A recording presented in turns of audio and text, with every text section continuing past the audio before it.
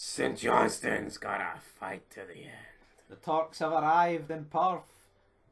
The young Turks. Hopefully, I mean, what I would just do is see that whatever hotel Galatasaray staying in, I would just feed them dodgy kebabs tonight.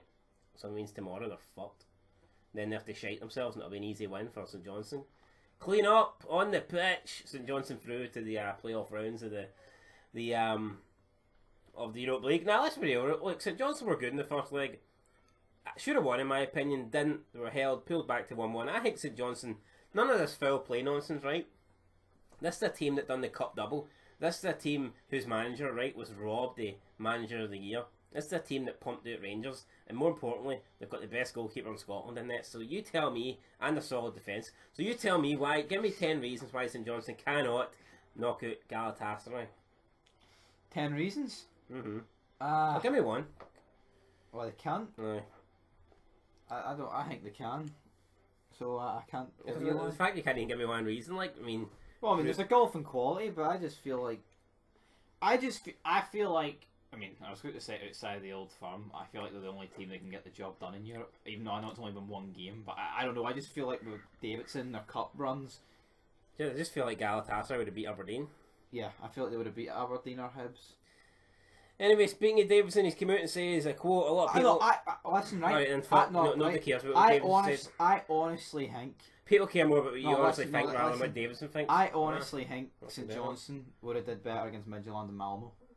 I honestly think people want to see us in Johnstone Master League, but here... No, right. What do you think about that? Do you think St Johnstone would have did better? I don't think St Johnstone would have conceded 4 goals to Malmo over 2 legs. How many Celtic see against Midtjylland? 3, 4. 3.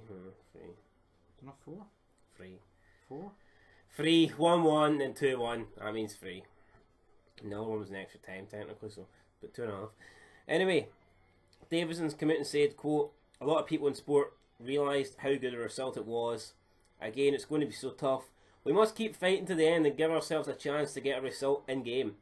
A club like St Johnstone has 2,700 season ticket holders compared to a team like Galatasaray who have millions and millions of followers.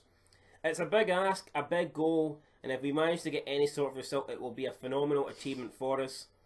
Unquote. So there you go. I mean, that's what Callum Davidson seems to think. It seems to me as if he's playing down the expectations here. He's definitely portraying St Johnstone as the underdogs here, and he's right to. I think he's kind of right to do so. I mean, he doesn't want to set himself up for a fail and be like, "Oh, we're going to smash Galatasaray and go through," then not do it. But I mean, I honestly wouldn't consider it that much an upset if St Johnstone go on and beat Galatasaray. Yeah, it's. I mean, definitely, but it's one of those games that could end 1-0 St Johnstone or 5-0 Galatasaray, and I wouldn't be shocked that way. Definitely. Team news, defender and captain Jason Kerr is expected to be fit after a knock he picked up in the first leg. That kept him out in the weekend there with the draw against Motherwell, but he's going to be back for this game, hopefully.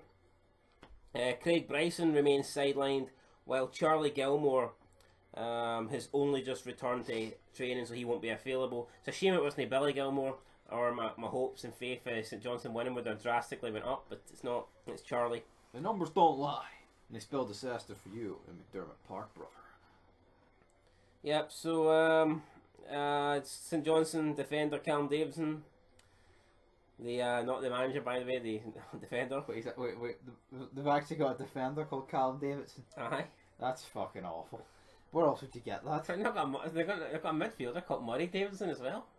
Must be fucking Davidson getting all his but it's not Callum. Anyway, right. Fuck, who cares what he said, right? It's not about what he said. No, it's about what we said and what we're going to go with in the predictions. I'm going to stick my neck out in the line here, right? I put faith in the old firm. I put money on the old firm, and they didn't deserve a single penny, right? See tomorrow, or tonight, whenever this gets uploaded, I am putting money on St Johnstone, and my money says St Johnstone will win tonight by 1-0 and advance into the playoff rounds, where they will probably play Danish side Randall. So that's what I think. Prove me wrong. Prove me wrong, Galatasaray, do it. I'm going to go with a 0-0 draw and St Johnstone to win it on penalties. With Sander Clark making a few saves. Oh, aye. Maybe I'll been take there, one done that. Got the t-shirt. Aye. Yeah, Callum Davidson's never lost a cup game as St Johnstone manager. He's going to win the Europa League. Might go for me, man. That's a better run than fucking Celtic.